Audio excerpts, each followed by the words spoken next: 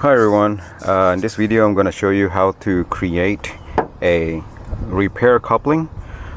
This is a 2-inch PVC Schedule 40 pipe, and one of them has already been done, where I have shaved off the middle partition right here. As you can see, there's a middle partition, and that is used so that when you put in the pipe on both sides, that you have something that will that you can feel that it stops the pipe.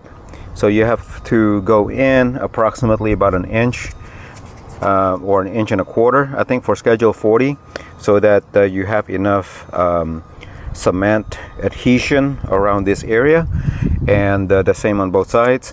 So when you're just connecting two pipes, it makes sense for you to have that partition there.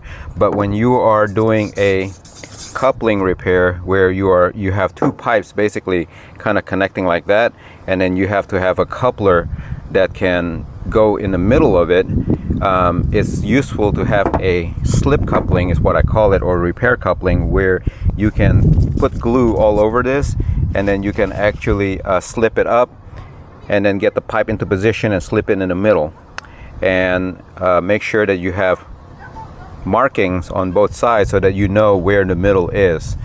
Alright, so to make this is actually pretty easy. You just get a regular coupling like this, and I use a Dremel with a sandpaper attachment, and all I do is just basically I would just spin it and shave it off just like that.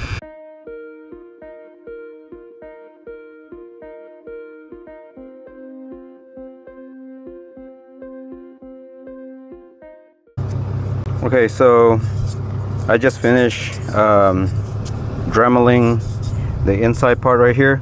Make sure that you only Dremel the part that is inside only about half an inch thick or width. Do not Dremel any of the front part right here. Keep everything smooth and original. Alright, so once you are done with this, you're pretty much ready to just use this as a slip coupler. You can also buy slip coupler from Amazon, but I think it costs about $5–6 each. Alright, thank you for watching. I hope you find this useful. If you do, please give it a thumbs up and subscribe to my channel. Thank you. Thank you for watching.